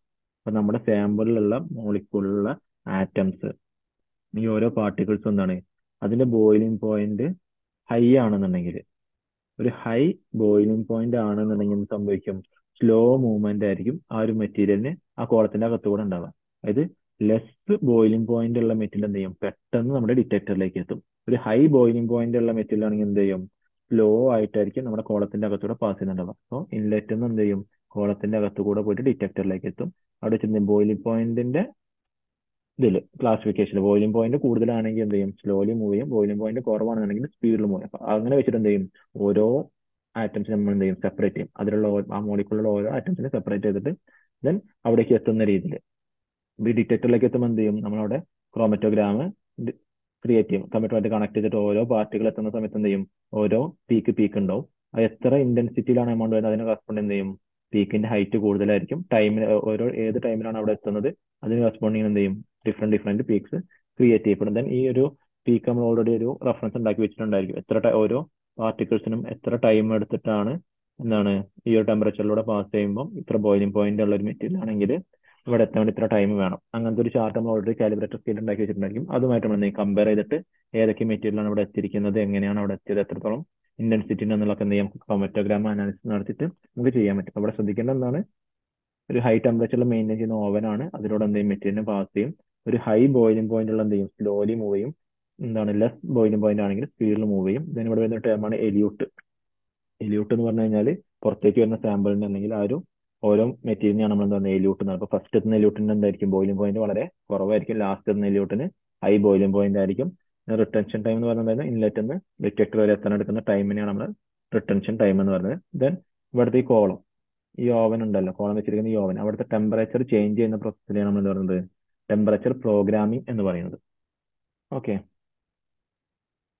ഇപ്പൊ നെക്സ്റ്റ് ആണ് ലിക്വിഡ് ക്രോമറ്റോഗ്രഫി. ലിക്വിഡ് ക്രോമറ്റോഗ്രഫി എന്ന് പറയുമ്പോൾ എന്തായിരിക്കും, അവിടുത്തെ മൊബൈൽ ഫേസ് ലിക്വിഡ് ആയിരിക്കും. ഒന്നെങ്കിൽ 90% വാട്ടറും 10% ഓർഗാനിക് സോൾവെന്റ് ഉള്ള ഒരു ഹൈഡ്രോഫിലിക് മെറ്റീരിയൽ ആയിരിക്കും മൊബൈൽ ഫേസ് എന്ന് പറയുന്നത്. ഹൈഡ്രോഫിലിക് പറഞ്ഞാൽ വാട്ടർ ലോഗിംഗ് എന്ന് പറയും. വാട്ടറായിട്ട് പെട്ടെന്ന് റിയാക്ട് ചെയ്യുന്ന മെറ്റീരിയൽ ആണ് വാട്ടർ ഹൈഡ്രോഫിലിക് എന്ന് പറയുന്നത്. ദെൻ അവിടുത്തെ ലിക്വിഡ് ക്രോമറ്റോഗ്രഫിന്റെ സ്റ്റേഷനറി ഫേസ് എന്തായിരിക്കും, ഇത് സോളിഡ് അബ്സോർബൻ മെറ്റീരിയൽ ആയിട്ടുള്ള സിലിക്കൺ മോളിക്യൂൾസ് അങ്ങനെ തന്നെ ആയിരിക്കും. അതും ബേസിക്കലി എന്തായിരിക്കും, ഒരു ഹൈഡ്രോഫോബിക് ആയിരിക്കും. എന്താണ്, വാട്ടർ റെസിസ്റ്റന്റ്, വാട്ടറായിട്ട് പെട്ടെന്ന് റിയാക്ട് ചെയ്യാത്ത ടൈപ്പ് മെറ്റീരിയൽ ആണ് സ്റ്റേഷനറി ഫേസ് ആയിട്ടുള്ള ഹൈഡ്രോഫോബിക് മെറ്റീരിയൽ എന്ന് പറയുന്നത്. ദെൻ ഇവിടുത്തെ എന്താണ്, കൺസ്ട്രക്ഷൻ നോക്കുകയാണെങ്കിൽ എന്തൊക്കെയാണ് വരുന്നത്, നമ്മുടെ സാമ്പിൾ ഉണ്ടായിരിക്കും. സാമ്പിൾ എന്തെങ്കിലും കോളത്തിലൂടെ പാസ് ചെയ്യും, റെക്കോർഡിലേക്ക് എത്തും. അപ്പൊ ഇവിടുത്തെ ഇഞ്ചക്ടറിലൂടെ എന്ത് ചെയ്യും, നമ്മുടെ സാമ്പിൾ അതിലേക്ക് സെൻഡ് ചെയ്യുന്നുണ്ടായിരിക്കും. ടെമ്പറേച്ചർ സെൻസറും കാര്യങ്ങളൊക്കെ ഉണ്ടായിരിക്കും. ഈ ഓവൻ തന്നെ ഹൈ ടെമ്പറേച്ചർ നമ്മൾ മെയിൻറ്റെയിൻ ചെയ്യുന്നുണ്ടായിരിക്കും. സോ ഇവിടുത്തെ പ്രോസസ്സ് എന്താണ്, വാട്ടറുമായിട്ട് റിയാക്ട് ചെയ്യുന്നുണ്ടോ എന്നുള്ളതിന്റെ ബേസിലാണ് നമ്മൾ എന്ത് ചെയ്യുന്നത്, ഇവിടുത്തെ ക്ലാസിഫിക്കേഷൻ വരിക. നമ്മുടെ ഗ്യാസ് ക്രോമറ്റോഗ്രഫിയിൽ എന്തായിരുന്നു, ബോയിലിംഗ് പോയിന്റ് ബേസ്ഡ് ആയിരുന്നു. ലിക്വിഡ് ക്രോമറ്റോഗ്രഫിയിൽ എന്താണ്, വാട്ടർ ലവിങ് ആണോ വാട്ടർ റെസിസ്റ്റന്റ് ആണോ നോക്കിയത്. അപ്പൊ നമ്മുടെ ഒരു മിക്സ്ചറിൽ ഒരു ഹൈഡ്രോഫിലിക് ആയിട്ടുള്ള മെറ്റീരിയൽ ഉണ്ടെന്നുണ്ടെങ്കിൽ, എന്താണ്, ഹൈഡ്രോഫിലിക് ആയിട്ടുള്ള മോളിക്കൂൾ ഉണ്ടെന്നുണ്ടെങ്കിൽ എന്ത് ചെയ്യും, നമ്മുടെ ഹൈഡ്രോഫിലിക് ആയിട്ടുള്ള മെറ്റീരിയൽ നമ്മുടെ കോളത്തിലുള്ള സ്റ്റേഷൻ ഫേസ് ആയിട്ട് പെട്ടെന്ന് എന്ത് ചെയ്യില്ല, റിയാക്ട് ചെയ്യില്ല. അതുകൊണ്ട് തന്നെ എന്ത് ചെയ്യും, ഹൈഡ്രോഫിലിക് മെറ്റീരിയൽ പെട്ടെന്ന് എന്ത് ചെയ്യും, നമ്മുടെ റെക്കോർഡറിലേക്ക് എത്തും. എന്തുകൊണ്ടാണ്, നമ്മുടെ സ്റ്റേഷനറി ഫേസിലുള്ളത് ഹൈഡ്രോഫോബിക് മെറ്റീരിയൽ ആണ്. അപ്പോൾ ഹൈഡ്രോഫോബിക്കും ഹൈഡ്രോഫിലിക്കും നമ്മൾ റിയാക്ട് ചെയ്യില്ല. ഹൈഡ്രോഫിലിക് ആണെങ്കിൽ എന്തെങ്കിലും ചെറിയൊരു ബോണ്ടിങ്ങിന്റെ പ്രശ്നം ഉണ്ടായിരിക്കും. അതേപോലെ തന്നെ ഹൈഡ്രോഫോബിക് ആണെങ്കിലും ബോണ്ടിങ്ങിന്റെ ഒരു ഇതുണ്ടായിരിക്കും. ഹൈഡ്രോഫോബിക്കും ആകുമ്പോൾ എന്താണ്, അവിടെ പ്രത്യേകിച്ച് റിയാക്ഷനും കാര്യങ്ങളും നടക്കാനില്ല. അതുകൊണ്ട് തന്നെ അപ്പോൾ തമ്മിൽ ഹൈഡ്രോഫിലിക് മെറ്റീരിയൽ ആണ് നമ്മുടെ സൊല്യൂഷനിൽ ഉള്ളതെന്നുണ്ടെങ്കിൽ അത് പെട്ടെന്ന് പാസ് ചെയ്ത് ഡിറ്റക്ടറിലേക്ക് എത്തും. ഹൈഡ്രോഫോബിക് ആയിട്ടുള്ള മെറ്റീരിയൽ ആണ് എന്ത് ചെയ്യും, സ്ലോ ആയിട്ട് വരുന്നുണ്ടാവും. അപ്പോൾ നമ്മൾ റിട്ടൻഷൻ ടൈം അനാലിസിസ് എടുക്കുകയാണെങ്കിൽ എന്താണ്, ഹൈഡ്രോഫിലിക് മെറ്റീരിയൽ എന്ത് ചെയ്യും, പെട്ടെന്ന് ഡിറ്റക്ടറിലേക്ക് എത്തും. ഹൈഡ്രോഫോബിക് മെറ്റീരിയൽ എന്ത് ചെയ്യും, സ്ലോലി ആയിരിക്കും നമ്മൾ ഡിറ്റക്ടറിലേക്ക് എത്തുക. സോ അത് നോക്കിയിട്ട് നമുക്ക് എന്ത് ചെയ്യാൻ പറ്റും, ഏതൊക്കെ കമ്പോണൻസ് ആണ് നമ്മുടെ സിസ്റ്റത്തിൽ ഉള്ളത് എന്നുള്ളത്, അല്ലെങ്കിൽ നമ്മുടെ മിക്സ്ചറിൽ ഉള്ളത് എന്നുള്ളത് നമുക്ക് എന്ത് അനാലിസിസ് നടത്താൻ പറ്റും. ഓക്കെ, നെക്സ്റ്റ് നമുക്ക് നോക്കാനുള്ളതാണ് പേപ്പർ ക്രോമറ്റോഗ്രഫി. പേപ്പർ ക്രോമറ്റോഗ്രഫി എന്ന് പറഞ്ഞു കഴിഞ്ഞാൽ എന്താണ്? ഓൾറെഡി ക്രോമറ്റോഗ്രഫി എന്ന് പറഞ്ഞു കഴിഞ്ഞാൽ ഓരോ സാമ്പിൾസിന് സെപ്പറേറ്റ് ചെയ്ത് അനാലിസിസ് നടത്താൻ വേണ്ടിയിട്ടാണ് നമ്മൾ എന്ത് ക്രോമറ്റോഗ്രഫി യൂസ് ചെയ്യുന്നത്. അപ്പോൾ അതിന്റെ ഒരു പാർട്ടാണ് paper chromatography. Paper ക്രോമറ്റോഗ്രഫിന്റെ main 3 components ഉള്ള ഒരു പേപ്പർ, സോൾവെന്റ്, സാമ്പിൾ. ഇപ്പോൾ പേപ്പറിൽ എന്താണ് നമ്മൾ യൂസ് ചെയ്യുന്ന പേപ്പറിന്റെ ബേസിൽ നമ്മൾ അതിന് വീണ്ടും 3ആയിട്ട് ഡിവൈഡ് ചെയ്യുന്നുണ്ട്. ഒന്ന് ഹൈഡ്രോഫിലിക് പേപ്പർ, എന്തായിരിക്കും പേപ്പറിൽ ഹൈഡ്രോഫിലിക് മെറ്റീരിയൽ ആഡ് ചെയ്തിട്ടുണ്ടായിരിക്കും. നമ്മൾ ഡോപ്പ് ചെയ്യാനൊക്കെ പറയുന്ന പോലെ ആഡ് ചെയ്തിട്ടുണ്ടായിരിക്കും. ഗ്ലിസറോളോ അതേപോലെ തന്നെ ഗ്ലൈക്കോളോ മെറ്റീരിയൽ നമ്മൾ ആഡ് ചെയ്തിട്ടുണ്ടായിരിക്കും. ദെൻ ഹൈഡ്രോഫോബിക് പേപ്പർ എന്ന് പറയുമ്പോഴോ അതിൽ OH ഗ്രൂപ്പിൽപ്പെട്ട ഏതെങ്കിലും മെറ്റീരിയൽ നമ്മൾ എന്ത് ചെയ്യും ആഡ് ചെയ്തിട്ട് ആ പേപ്പറിനെ ഹൈഡ്രോഫോബിക് ആയിട്ട് മാറ്റിയിട്ടുണ്ടായിരിക്കും. ദെൻ വരുന്നതാണ് എന്താണ് നമ്മളൊരു അയോൺ എക്സ്ചേഞ്ച് റെസിൻസ് ഒക്കെ ആഡ് ചെയ്തിട്ട് ആ രീതിയിലുള്ള മെറ്റീരിയൽ ആക്കിയിട്ട് മാറ്റിയിട്ടുണ്ടായിരിക്കും. അപ്പോൾ ഈ 3 ടൈപ്പ് പേപ്പർ നമുക്ക് യൂസ് ചെയ്യാൻ പറ്റും. ദെൻ എന്താണ് ഈ ഒരു പേപ്പറിൽ നമ്മൾ എന്ത് ചെയ്യും, ഒരു ലൈൻ വരച്ചിട്ട് അവിടെ നമ്മൾ സാമ്പിൾ അപ്ലൈ ചെയ്യും. നമ്മൾ ടെസ്റ്റ് അനാലിസിസ് നടത്തുന്ന സാമ്പിൾ ആ ലൈനിന്റെ മുകളിൽ അപ്ലൈ ചെയ്യും. ദെൻ എന്താണ് ഈ പേപ്പർ നമ്മളവിടെ സോൾവെന്റിൽ ഡിപ്പ് ചെയ്ത് വെക്കും. സോൾവെന്റ് ഡിപ്പ് ചെയ്യുമ്പോൾ ശ്രദ്ധിക്കേണ്ടത് നമ്മൾ അപ്ലൈ ചെയ്ത റെഫറൻസ് മാർക്ക് ഉണ്ടല്ലോ അതിന്റെ അത് കവർ ചെയ്യാൻ പാടില്ല. അതിന്റെ താഴെയായിട്ടാണ് നമ്മൾ ഡിപ്പ് ചെയ്യുന്നുണ്ടാവുക. അല്ലെങ്കിൽ അത് മിക്സ് ആയി പോകാണ്ടിരിക്കാൻ വേണ്ടിയിട്ടാണ് സോൾവെന്റ് ഈ ഒരു എമൗണ്ട് താഴെയുള്ള എമൗണ്ടിലൊക്കെ ആയിട്ട് ഉണ്ടാവുള്ളൂ. അതിന് മുകളിലായിരിക്കും നമ്മുടെ റെഫറൻസിന്റെ ലൈൻ വരച്ചിട്ട് അവിടെ നമ്മൾ ടെസ്റ്റ് സാമ്പിൾ ഒക്കെ വെച്ചിട്ടുണ്ടാവും. സോ ഇത്രയും കാര്യങ്ങൾ ചെയ്തു. ദെൻ ഇവിടെ എന്താ നടക്കുക, നമ്മൾ ഈ സോൾവെന്റ് ഡിപ്പ് ചെയ്ത് വെക്കുന്നതുകൊണ്ട് തന്നെ ഈ സോൾവെന്റ് പാർട്ടികൾ എന്ത് ചെയ്യും, മുകളിലേക്ക് ട്രാവൽ ചെയ്യാൻ തുടങ്ങും. നമ്മൾ വാട്ടർ മുകളിലേക്ക് പേപ്പറിലേക്ക് കയറി പോകുന്ന വെറ്റ്നസ് കയറി പോകുന്ന പോലെ തന്നെ ഈ സോൾവെന്റ് പാർട്ടികൾസ് എന്ത് ചെയ്യും, മുകളിലേക്ക് കയറി പോകും. ആ ഒരു മൂവ്മെന്റിന്റെ കൂടുതൽ എന്ത് ചെയ്യും, നമ്മുടെ ടെസ്റ്റ് സാമ്പിൾ നമ്മൾ ഈ റെഫറൻസ് ലൈനിൽ വെച്ച് കഴിഞ്ഞാൽ ടെസ്റ്റ് സാമ്പിളിലുള്ള ഓരോ ആറ്റംസ് എന്ത് ചെയ്യും അതിലൂടെ പാസ് ചെയ്ത് തുടങ്ങും. അപ്പോൾ പാസ് ചെയ്യുന്ന മൂവ്മെന്റ് എന്ത് ചെയ്യും, അതിന്റെ മൂവ്മെന്റ് നമ്മൾ അനാലിസിസ് നടത്തും. അപ്പോൾ ഇതാണ് നോക്കുന്നതെന്നുണ്ടെങ്കിൽ എന്താണ് 3 പാർട്ടികൾസ് ഉണ്ട്, റെഡ്, ബ്ലൂ അതേപോലെ തന്നെ പർപ്പിൾ കളറിലുള്ള 3 പാർട്ടികൾസ് നമ്മുടെ സൊല്യൂഷനിൽ ഉണ്ടെന്നുണ്ടെങ്കിൽ എന്ത് ചെയ്യും, ഓരോ പാർട്ടിക്കിൾസിന്റെയും പേപ്പറിന്റെ അകത്തുകൂടുള്ള മൂവ്മെന്റ് എന്തായിരിക്കും, ഡിഫറെന്റ് ആയിരിക്കില്ലേ, ആ ഒരു സ്പീഡ് ഡിഫറെന്റ് ആയിരിക്കില്ലേ. അതിന്റെ ക്യാരക്ടർ, നേച്ചർ, നമ്മുടെ വാട്ടർ ആയിട്ടുള്ള റിയാക്ഷൻ, നമ്മൾ പേപ്പറിന്റെ ഇപ്പൊ 3 ടൈപ്പ് പേപ്പറൊക്കെ പറഞ്ഞു. ആ പേപ്പറിനുള്ള മെറ്റീരിയൽസ് ത്രൂ പാസ് ചെയ്യാനുള്ള മൂവ്മെന്റ് സ്പീഡും കാര്യങ്ങളൊക്കെ എന്തായിരിക്കും ഓരോ പാർട്ടിക്കിളിനും ഡിഫറെന്റ് ആയിരിക്കും. സോ ആ ഒരു ഡിഫറൻസ് ആണ് നമ്മുടെ ഇവിടുത്തെ അനാലിസിന്റെ മെയിൻ കമ്പോണന്റ്. അല്ലെങ്കിൽ ആ ഒരു റെഫറൻസ് ആണ് നമ്മൾ മെയിൻ ആയിട്ട് എടുക്കുന്നത്. സോ അത് വെച്ചിട്ട് എന്ത് ചെയ്യും, ഇപ്പോൾ ഇത് 3 പാർട്ടിക്കിൾ ഉള്ളതാണെങ്കിൽ 3 പാർട്ടികളും ഡിഫറെന്റ് ലെങ്ത് ആയിരിക്കും മൂവ് ചെയ്തിട്ടുണ്ടാവുക. സോ അത് വെച്ചിട്ട് നമ്മൾ എന്ത് ചെയ്യും, എത്ര ഡിസ്റ്റൻസ് മൂവ് ചെയ്തിട്ടുള്ള ഒരു റീഡിംഗ് എടുക്കും. അപ്പോൾ ഈ ഒരു ഫസ്റ്റ് പാർട്ടികൾ എടുക്കുകയാണെങ്കിൽ A എന്നുള്ള ഡിസ്റ്റൻസ് എടുത്തെങ്കിൽ നമ്മൾ അതിന്റെ റെഫറൻസ് വാല്യൂ എത്ര എടുക്കും, A/B എന്ന് പറഞ്ഞു കഴിഞ്ഞാൽ എന്താണ് ടോട്ടൽ ഡിസ്റ്റൻസ്. നമ്മൾ ഈ റെഫറൻസ് ലൈൻ തൊട്ട് മാക്സിമം പേപ്പർ എത്ര വരെയാണ് മൂവ് ചെയ്യുന്നത്. അപ്പോൾ നമ്മുടെ സോൾവെന്റ് എന്തായിരിക്കും അത്രയും ഡിസ്റ്റൻസിന് മൂവ് ചെയ്യുന്നുണ്ടായിരിക്കും. പക്ഷെ നമ്മുടെ ടെസ്റ്റ് സാമ്പിൾ അതിലുള്ള മോളിക്യൂൾസ് എന്താണ് ഒരു സ്പെസിഫിക് ഡിസ്റ്റൻസ് വരെ മാത്രമേ എന്ത് ചെയ്യുള്ളൂ മൂവ് ചെയ്യുന്നുണ്ടാവുള്ളൂ. സോ ഇങ്ങനെ ഒരു കാൽക്കുലേഷൻ വഴി എന്ത് ചെയ്യും, നമ്മളൊരു വാല്യൂ കാൽക്കുലേറ്റ് ചെയ്തെടുക്കും. ദെൻ ആ കാൽക്കുലേറ്റ് ചെയ്ത വാല്യൂ നമ്മൾ എന്ത് ചെയ്യും, നമ്മുടെ റെഫറൻസ് വാല്യൂ ആയിട്ട് കമ്പയർ ചെയ്യും. റെഫറൻസ് വാല്യൂ എന്ന് പറഞ്ഞാൽ ഓൾറെഡി നമ്മൾ ചാർട്ട് ഉണ്ടാക്കി വെച്ചിട്ടുണ്ടായിരിക്കും, ഓരോ സാമ്പിളിലുള്ള ഓരോ മോളിക്യൂൾസ് എത്ര മൂവ്മെന്റ് ഉണ്ടായിരിക്കും എന്നുള്ള രീതിയിൽ. സോ അത് വെച്ച് കമ്പയർ ചെയ്തിട്ട് നമ്മുടെ ആ സാമ്പിളിൽ എത്ര ഏതൊക്കെ പാർട്ടിക്കൽസ് ആണ് ഉള്ളതെന്നുള്ള അനാലിസിസ് നടത്തും. ദെൻ നമ്മൾ ഈ യൂസ് ചെയ്യുന്ന പേപ്പർ പ്യുവർ പേപ്പർ ആയിരുന്നുണ്ടെങ്കിൽ നമ്മൾ അതിനെ പറയുന്ന പേരാണ് പാർട്ടീഷൻ പേപ്പർ ക്രോമാറ്റോഗ്രഫി. ഇനി അതല്ല അതിൽ അയൺ എക്സ്ചേഞ്ചർ പോലുള്ള റെസിൻ മിക്സ് ചെയ്തിട്ടുണ്ടെങ്കിൽ അതിനെ നമ്മൾ പറയുന്ന പേരാണ് അഡ്സോർപ്ഷൻ ക്രോമാറ്റോഗ്രഫി. ഓക്കെ, അപ്പോൾ ഇത്രയും ക്രോമാറ്റോഗ്രഫിയാണ് gas, liquid, paper chromatography. Okay ആണെന്ന് വിചാരിക്കുന്നു. ദെൻ ഈ ഒരു RF വാല്യൂ നമ്മൾ ഈ ഒരു ഡിവൈഡ് ചെയ്യുന്ന വാല്യൂ എപ്പോഴും ഒരു 0 to 1 എന്നുള്ള റേഞ്ചിലുള്ള വാല്യൂ ആയിരിക്കും ഉണ്ടാവുക. ആ ഒരു വാല്യൂ എന്ത് ചെയ്യും, നമ്മൾ ചാർട്ടായിട്ട് നമ്മൾ എന്ത് ചെയ്യും കമ്പയർ ചെയ്ത് നോക്കിയിട്ട് നമ്മൾ അനാലിസിസ് നടത്തുകയാണ് ചെയ്യുന്നത്. മെത്തേഡാണ് pH മെഷർമെന്റ് എന്ന് പറയുന്നത്. നമ്മുടെ വേസ്റ്റ് വാട്ടർ ട്രീറ്റ്മെന്റ് ആണെങ്കിലും അതുപോലെ തന്നെ ട്രീറ്റ്മെന്റ് പ്ലാന്റ് ആണെങ്കിലൊക്കെ അവിടെ pH എന്നുള്ള വാല്യൂവിന്റെ മെഷർമെന്റ് എന്ന് പറഞ്ഞാൽ വളരെ സിഗ്നിഫിക്കന്റ് ആണ്. pH എന്ന് പറഞ്ഞാൽ എന്താണ്, നമ്മുടെ ആ ഒരു സൊല്യൂഷന് അസിഡിക് ആണോ ബേസിക് ആണോ എന്നുള്ള മെഷർ ചെയ്യാനുള്ള ഒരു സ്കെയിലാണ് നമ്മൾ pH എന്ന് ഉദ്ദേശിക്കുന്നത്. pH എന്നുള്ളതിൽ P small letter H capital ആണല്ലേ. അതിൽ സ്മോൾ p എന്ന് ഉദ്ദേശിക്കുന്നത് എന്താണ്, നെഗറ്റീവ് ബേസ് 10 ലോഗരിതം. എന്താണ് സ്മോൾ p എന്ന് പറഞ്ഞാൽ നെഗറ്റീവ് ബേസ് 10 അല്ലെങ്കിൽ കോമൺ ലോഗരിതം എന്ന് പറയും. H എന്ന് പറഞ്ഞാൽ കോൺസെൻട്രേഷൻ ഓഫ് ഹൈഡ്രജൻ. അപ്പം നമ്മുടെ ഒരു സാമ്പിൾ കിട്ടി കഴിഞ്ഞാൽ അതിന്റെ H+ അയോൺസ് എത്രത്തോളം ഉണ്ടെന്നുള്ള കാൽക്കുലേഷൻ എടുക്കും. അതിന്റെ നെഗറ്റീവ് ബേസ് 10 ലോഗരിതം എടുക്കുന്നതാണ് നമ്മൾ pH എന്ന് പറയുന്നത്. സോ pHന്റെ സ്കെയിൽ നമ്മൾ തിയററ്റിക്കലി പറയുകയാണെങ്കിൽ എന്താണ് 0 to 40 എന്നുള്ള സ്കെയിൽ വെച്ചിട്ട് നമ്മൾ ചെയ്യാറ്. അപ്പം പ്രാക്ടിക്കലി നമുക്ക് എന്താണ് അപ്രോക്സിമേറ്റ് ഒരു -1 to 15 വരെയാണ് റൂം ടെമ്പറേച്ചറിൽ കാണപ്പെടുന്ന pH. പക്ഷെ നമ്മുടെ മെഷർമെന്റ് ക്രൈറ്റീരിയകളും തിയററ്റിയിലൊക്കെ നമ്മൾ പറയുന്നത് 0 to 14 റേഞ്ചിലാണ് പറയാറ്. 0 to 40 ഉള്ളിൽ 7 ആണ് നമ്മുടെ pH വരുന്നുണ്ടെങ്കിൽ അതെന്തായിരിക്കും ന്യൂട്രൽ സൊല്യൂഷൻ ആയിരിക്കും. <7 ആണെങ്കിൽ എന്താണ് അതൊരു അസിഡിക് മെറ്റീരിയൽ ആയിരിക്കും. >7 ആണെങ്കിൽ ബേസിക് മെറ്റീരിയൽ ആയിരിക്കും. ദെൻ എച്ച് പ്ലസിന്റെ ഇക്വേഷൻ ഒക്കെ നമ്മൾ എച്ച് ടു എന്താണ് H plus O H minus എന്നൊക്കെ ആയിട്ട് നമ്മൾ കൺവേർട്ട് ചെയ്യുന്നത്. അസിഡിക് ആണെങ്കിൽ എന്താണ് എച്ച് പ്ലസ് അയോൺസ് ആയിരിക്കും കൂടുതലായിട്ട് ഉണ്ടാവുക. അതേപോലെ തന്നെ ബേസിക് ആണെങ്കിൽ എന്താണ് hydroxyl O H minus ions ആയിരിക്കും കൂടുതലായിട്ട് ഉണ്ടാവുക. ദെൻ പിന്നെ അവിടെ പറയാനുള്ള ഒരു ബഫർ സൊല്യൂഷൻ എന്നുള്ള ടേം ആണ്. ബഫർ സൊല്യൂഷൻ എന്നുള്ള ഉദ്ദേശിക്കുന്നത് നമുക്കൊരു ബഫർ സൊല്യൂഷൻ എന്ന് പറഞ്ഞു കഴിഞ്ഞാൽ ഒരു വാട്ടർ സോൾവെന്റ് ബേസ്ഡ് സൊല്യൂഷൻ ആണ്. അപ്പൊ അത് നമ്മൾ അതിന്റെ പ്രത്യേകത എന്താ വെച്ച് കഴിഞ്ഞാൽ അതിലേക്ക് നമ്മൾ സ്ട്രോങ് ആസിഡ് അല്ലെങ്കിൽ സ്ട്രോങ് ബേസ് ആഡ് ചെയ്താലും ആ സൊല്യൂഷന്റെ പി എച്ച് പെട്ടെന്ന് ചേഞ്ച് ആവില്ല. പെട്ടെന്ന് ചേഞ്ച് ആവില്ല. അങ്ങനെ നമ്മൾ small amount of strong ആസിഡോ strong ബേസോ add ചെയ്താലും ബഫർ സൊല്യൂഷന്റെ പി എച്ച് എന്താണ് ചേഞ്ച് ആവില്ല. പക്ഷേ ഈ ചേഞ്ച് പി എച്ച് എപ്പോഴും 7 ആയിക്കോണം നിർബന്ധമൊന്നുമില്ല.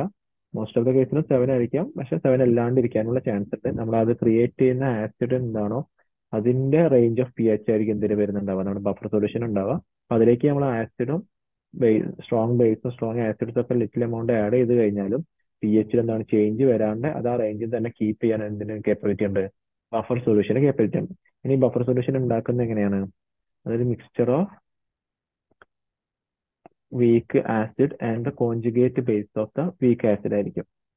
ഇതാണ് buffer solution consist of mixture containing A weak acid and the conjugate base of the weak acid. അതല്ലെങ്കിൽ week ബേസും conjugate acid of week ബേസും.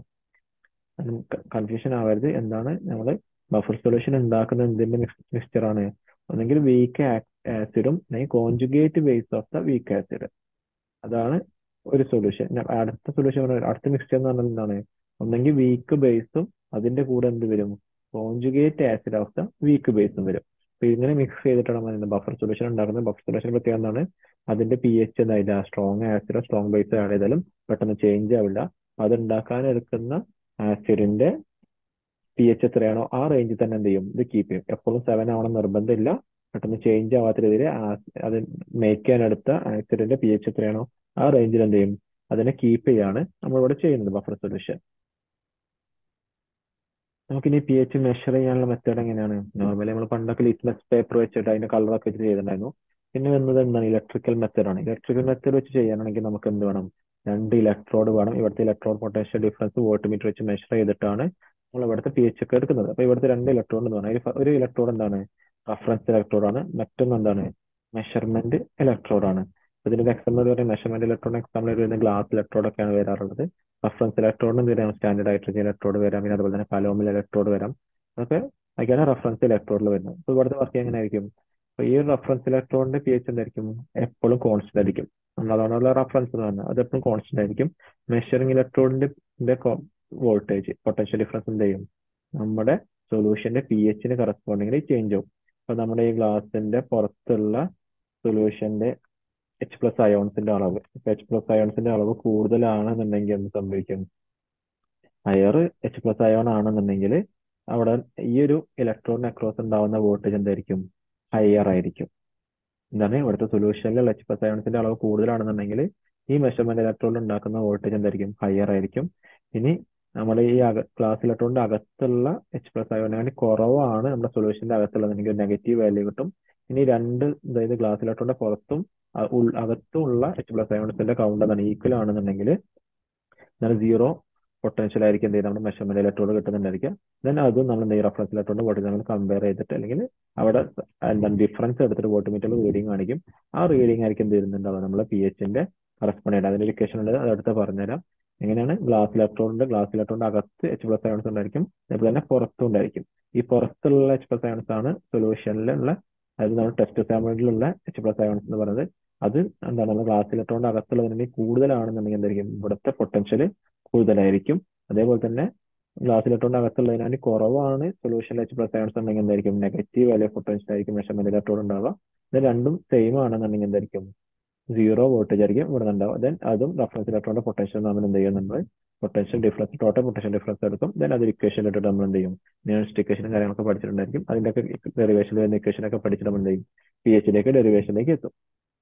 Then നമ്മൾ എന്താണ് ഹൈഡ്രജൻ ഇലക്ട്രോഡ് യൂസ് ചെയ്തിട്ട് പി എച്ച് ഡിറ്റർമൈൻ ചെയ്യുന്ന ഒരു ഫിഗറും അതിന്റെ എക്സ്പ്ലനേഷൻ ഇവിടെ കൊടുത്തിരിക്കുന്നത്. ഇവിടെ എന്താണ് സ്റ്റാൻഡേർഡ് ഹൈഡ്രജൻ ഇലക്ട്രോഡ് ആണ് നമ്മൾ എന്ത് ചെയ്യുന്നത് മെഷർമെന്റ് ആയിട്ട് യൂസ് ചെയ്യുന്നത്. പിന്നെ ഒരു കലോമൽ ഇലക്ട്രോഡ് എന്ത് ചെയ്യുന്നു റഫറൻസ് ഇലക്ട്രോഡ് ആയിട്ട് യൂസ് ചെയ്യുന്നുണ്ട്. അത് നമ്മുടെ അൺനോൺ പി എച്ച് ഉള്ള നമ്മുടെ ചെക്ക് ചെയ്യാനുള്ള സൊല്യൂഷൻ എന്താണ് നമ്മളിവിടെ സാമ്പിൾ എടുക്കുന്നുണ്ട്. സോ ഇവിടുത്തെ എന്താണ് റിഡക്ഷൻ റിയാക്ഷൻ എന്താ വരിക? എച്ച് പ്ലസ് ഇലക്ട്രോണും കമ്പൈൻ ചെയ്തൊരു 1/2 അത് ഹാഫ് H2 ആയിട്ട് മാറും. ദെൻ അത് നമ്മൾ നെയോൺസ്റ്റിക്കേഷനിൽ ഇട്ട് കൊടുക്കും. E0 മൈനസ് 2.303 വരുന്ന നമ്മുടെ നെയോൺസ്റ്റിക്കേഷനിൽ ഇട്ട് കൊടുത്തിട്ട് അവിടുത്തെ കാൽക്കുലേഷൻ ചെയ്യും. ഇവിടെ എല്ലാം കോൺസ്റ്റന്റ് വാല്യൂ ആയതുകൊണ്ട് ഇവിടുത്തെ ഈ ഒരു സ്റ്റാൻഡേർഡ് ഹൈഡ്രജൻ ഇലക്ട്രോണിന്റെ അക്രോസ് വരുന്ന വോൾട്ടേജ് എന്താ വരിക, അവിടുത്തെ ഇലക്ട്രോഡ് പൊട്ടൻഷ്യൽ വരുന്നത് 0.059 ലോഗ് എച്ച് പ്ലസ്. ഈ എച്ച് പ്ലസ് എന്നുള്ള എന്താണ്, ഇവിടുത്തെ കോൺസെൻട്രേഷൻ ആണ്. ഈ എച്ച് പ്ലസ് എത്രത്തോളം വരുന്നുണ്ടോ അതിന് കറസ്പോണ്ടിങ് എന്ത് ചെയ്യും, ഇവിടുത്തെ പൊട്ടൻഷ്യൽ ചേഞ്ച് ആവും. എച്ച് പ്ലസ് കൂടുകയാണെങ്കിൽ എന്ത് വരും, പൊട്ടൻഷ്യൽ കൂടും. എച്ച് പ്ലസ് കുറയാതെ ഹൈഡ്രജന്റെ കോൺസെൻട്രേഷൻ കുറയുകയാണെന്നുണ്ടെങ്കിൽ ഇവിടെ ഉണ്ടാവുന്ന പൊട്ടൻഷ്യൽ കുറഞ്ഞു വരും. ക്ലിയർ ആണെന്ന് വിചാരിക്കുന്നു. ദെൻ ഈ ഒരു ഇക്വേഷൻ ആണ് നമ്മൾ ഇവിടേക്ക് എത്തിയത്. ഇനി അടുത്ത എന്താണ്, നമുക്ക് ഇവിടുത്തെ ഇവിടെ ഒരു പൊട്ടൻഷ്യോമീറ്റർ ഉണ്ടല്ലോ. ഈ പൊട്ടൻഷ്യോമീറ്റർ എന്താണ്, ഇവിടുത്തെ ഡിഫറൻസ് അല്ലേ. അത് ഇവിടുത്തെ നമ്മുടെ ആനോഡ് എന്ന് പറയുന്നത് ഏതാണ്, ആനോഡ് എന്ന് പറയുന്നത് നമ്മുടെ സ്റ്റാൻഡേർഡ് ഹൈഡ്രജൻ ഇലക്ട്രോഡ് ആണ്. കാഥോഡ് എന്ന് പറയുന്നത് ഏതാണ്, നമ്മുടെ കലോമൽ ഇലക്ട്രോഡ് ആണ്. സോ ഇവിടുത്തെ ഈ സെൽ എന്ന് പറയുന്നത് എന്തായിരിക്കും, കാഥോഡ് മൈനസ് ആനോഡ് എന്ന് വരും. ഈ സെൽ എന്ന് പറഞ്ഞു കഴിഞ്ഞാൽ അവിടുത്തെ total potential difference cathode minus anode എന്ന് വരും. സോ നമുക്ക് എന്താണ് അവിടുത്തെ ഇക്വേഷൻ ഇടുമ്പോൾ എന്താണ്, ഈ കാഥോഡ് നമ്മുടെ കലോമൽ ഇലക്ട്രോഡിലുള്ള കെ സി എല്ലിന് കറസ്പോണ്ടിങ്ങിലാണ് അവിടുത്തെ പൊട്ടൻഷ്യൽ. അതൊരു റെഫറൻസ് ഇലക്ട്രോൺ, അപ്പോൾ അത് ഫിക്സഡ് ആയിരിക്കും. സോ അവിടെ എന്താണ്, നമ്മൾ കെ സി എല്ലിൽ ഒരു സാച്ചുറേറ്റഡ് എമൗണ്ട് ആയിട്ട് എടുക്കുകയാണെന്നുണ്ടെങ്കിൽ അവിടുത്തെ ഈ കാഥോഡിൽ നിന്ന് 0.2415 ആണെന്നുണ്ടാവുക. ഈ സെല്ല് 0.2411 മൈനസ് ഈ ആനോഡ് ഓൾറെഡി നമ്മൾ തൊട്ട് മുമ്പ് ഡിറൈവ് ചെയ്തെടുത്തിട്ടുണ്ട് 0.059 ലോഗ് എച്ച് പ്ലസ്. ഈ എച്ച് പ്ലസ് എന്നുള്ളത് നമ്മുടെ ടെസ്റ്റ് സാമ്പിളിന്റെ ഹൈഡ്രജന്റെ കോൺസെൻട്രേഷൻ ആണ്. സോ അത് ചെയ്ത് കഴിഞ്ഞാൽ എന്താണ്, ഇങ്ങനെ വന്നു. Then minus log H plus എന്ന് പറഞ്ഞാൽ എന്താണ്, നമ്മുടെ പി എച്ച് ആണല്ലേ. സോ ഈ സെല്ല് സീക്രട്ട് എന്ത് വരും, നമുക്ക് ഈ ഒരു വാല്യൂ ഇവിടേക്ക് ഇട്ട് കൊടുത്തു കഴിഞ്ഞാൽ 0.2415 പ്ലസ് ആവും. ഇവിടുത്തെ മൈനസും minus log H plus company ചെയ്തിട്ടുള്ള പ്ലസ് ആവും 0.059 പി എച്ച് ആവും. ദെൻ ഇത് റീഅറേഞ്ച് ചെയ്ത് കഴിഞ്ഞാൽ ഈ ഒരു ഇക്വേഷൻ റീഅറേഞ്ച് ചെയ്ത് കഴിഞ്ഞാൽ പി എച്ച് സീക്രട്ട് എന്നുള്ള ഈ ഒരു ഇക്വേഷനിലേക്ക് എത്തും. സോ ഇവിടുത്തെ പി എച്ച് എന്നുള്ള എന്തിന്റെ പ്രൊപ്പോർഷനിലാണ്, നമ്മുടെ പൊട്ടൻഷ്യലിന് പ്രൊപ്പോർഷനാണ്, ഈ സെല്ലിന് പ്രൊപ്പോർഷനിലാണ്. ഈ ഡെറിവേഷനിൽ ഈ ഒരു പ്രോബ്ലം സോൾവ് ചെയ്ത് കഴിഞ്ഞാൽ ഈ ഒരു ഇക്വേഷൻ പഠിച്ചു കഴിഞ്ഞാൽ എന്താണ്, നമ്മുടെ പൊട്ടൻഷ്യൽ എന്താണോ അവിടെ പൊട്ടൻഷ്യൽ കാണിക്കുന്നത് അതിൽ നമുക്ക് എന്ത് ചെയ്യാൻ പറ്റും, നമ്മുടെ പി എച്ച് ഡിറൈവ് ചെയ്തെടുക്കാൻ പറ്റും. അങ്ങനെയാണ് നമ്മൾ എന്ത് ചെയ്യുന്നത്, ഇലക്ട്രിക്കൽ മെത്തേഡ് വഴി നമ്മുടെ ഇ എം എഫിനെ മെഷർ ചെയ്യുന്നത്. രണ്ട് ഇലക്ട്രോഡ് ഉണ്ടായിരിക്കും. രണ്ട് ഇലക്ട്രോഡ് എന്ന് പറയുമ്പോൾ എന്താണ്, ഒരു മെഷറിംഗ് ഇലക്ട്രോഡ് ഉണ്ടായിരിക്കും, പിന്നെ ഒന്ന് റഫറൻസ് ഇലക്ട്രോഡ് ഉണ്ടായിരിക്കും.